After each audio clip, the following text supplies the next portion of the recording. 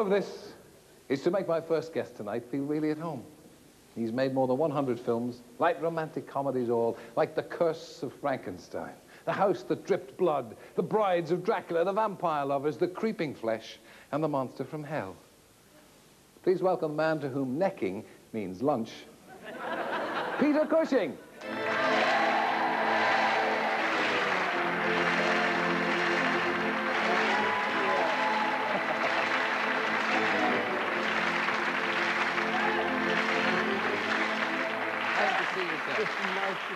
I thought that was Christopher Lee for a moment. Christopher Lee, yes indeed. You worked a lot with old Christopher, didn't you? Indeed, he rang me up before I came this evening, sent his very dear love. He's a very nice man. I'm going out tonight, but I shall make a video of it and report, he said. Good man. Yeah. This is very tasty. It doesn't foam as much as I was hoping. Well, it was before the curtain went out. Yeah, the top's gone off it now. Just a little blow. I'm not going to bother drinking it now. Blow it. Really? Yep. Oh. I say, dear boy, is it a rude word to mention Paris, Parc de France? Yes. Yeah. I was there. I know, yes. That was I horror, was with if you like. Yes. We're great rugger fans. Oh, yes. But I had a wonderful stand-in for 30 years, Paddy Smith. Yeah. He came from Waterford. And we were great fans of the game. And one occasion when England played atrociously. That's a change. Pardon? Ireland was superb, but England beat them by 1 point. Yeah. The next day, Paddy, I said, well, what about it? And he said, oh, Peter, we would have won if we hadn't lost. This is wonderful logic. Well, it's a logic all its own, you see. Tell me about, you played a lot of comedy parts in theatre and TV. You did a film with Laurel and Hardy, didn't you? Yeah. Why was it that you always came back? Why did you start? Let's begin at the beginning. Why did you start with Hammer Pictures? Why did I? Yeah, the Hammer House of I had done a great deal of work in the theatre and a great deal of work on television. But I was about 50, and there was nothing in the bank, you see, which worried me a bit because I was looking forward to my old age with dear Helen, and one wanted to get a few premiums. The older you are, the more expensive are premiums for insurance, you see. Don't tell me. And I remembered seeing the original Frankenstein with Boris Karloff and Colin Clive. And Hammer Films, at that time, I do talk a lot without saying anything, don't I? But never mind. But honestly, I could sit here. This is why we keep having you back. There's no point having people who don't say anything. No, that's not what we're looking for. I can get it in the right order. Never mind, carry on. Now, where was that? Yes. It was talking about that rugger that upset me. Never mind. Yes, it upset me.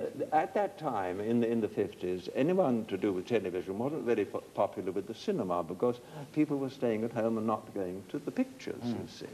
Except one firm, which was Hammer.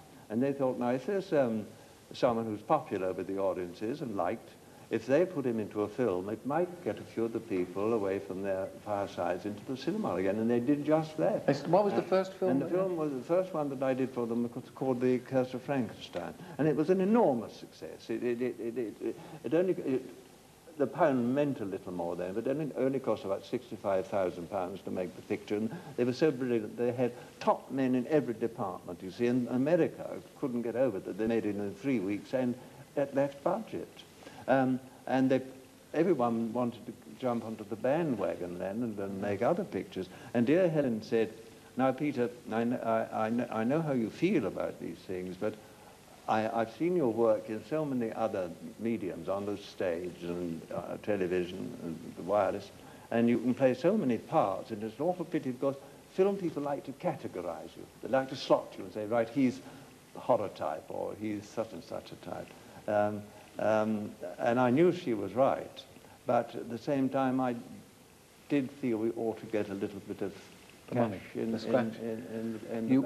Yeah, I think that was wise. They've done other things as well, but they made such an impact, those pictures. I'm still seeing you. Well, I mean, you're quite proud, aren't you, to have been associated. Wonderful. You were Van Helsing, who was always driving that stake into Dracula's heart, continually. And then you'd say at the end of the movie, there, he's gone now, finished.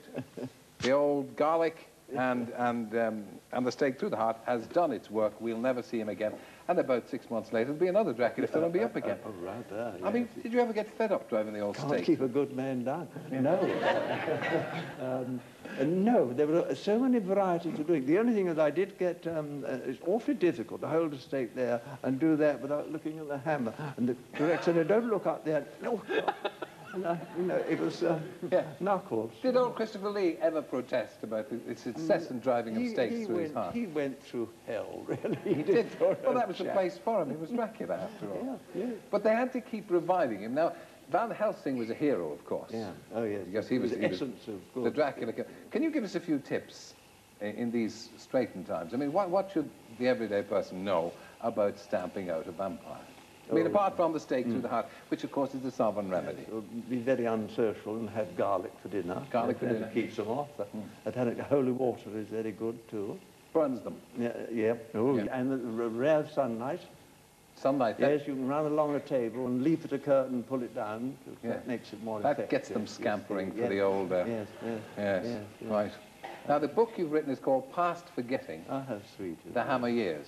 That is kind of you, because I didn't want to be a contender for the big plug. Isn't Betty Davis up for that? Betty Davis and Lord Grade are our all-time winners. He was gorgeous, wasn't he? Yeah. I won't only be at Harrods, I'll be at Eton too. Now, you played the hero as Van Helsing. Yeah. But Dr. Frankenstein was a bit of a villain, wasn't he? Depends upon how you look at it, dear boy. I always think of him as a chap who was, before his time, rather like Dr. Christian Barnard, or Knox, who, rather like a motor car, he wanted to open up the human body to see how it works so that he could put it together again. Nice little hobby, you know. Right. Do it, first do-it-yourself The first transplants. Yeah. I did it first, but Dr. Barnard did it much more successfully. Was it always a temptation with horror movies to overact? Oh, I think no. You must take it frightfully seriously. I'm not totally earnest, but if you're doing the impossible and you laugh at it, then I think you're being very rude to your audience. No, take that very seriously. But give them a laugh. See, Shakespeare and Disney were brilliant. They would have you on the verge of tears and then something to make you laugh. And that's what I think you need to do. They laugh in the wrong places, too. I remember in one of the Frankenstein pictures, I was set upon by a whole lot of idiots from an asylum, and hit all over. And I ended up in bed, absolutely swathed in bandages, with just a little tiny bit showing there. And dear Francis Matthews was playing my assistant, and he came up to me in bed and said, "Don't try to speak." And it brought the house down. They were unfortunate, but the script writers did put in bits here and there to make people laugh. But on the whole, as I say, when you're doing the operations, if there's only one doctor in front, and apparently they'd love to see those pictures, you must do it right for his sake. Do you think the new brand of horror films, what do you think of them? Do you think they're as good as the old? I must admit, I'm not a horror freak. Sounds very funny, isn't it?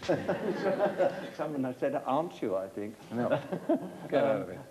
But I judge by the letters I get, which are many and very lovely, and they find the current horror film repellent, whereas they never found those that Hammer did so.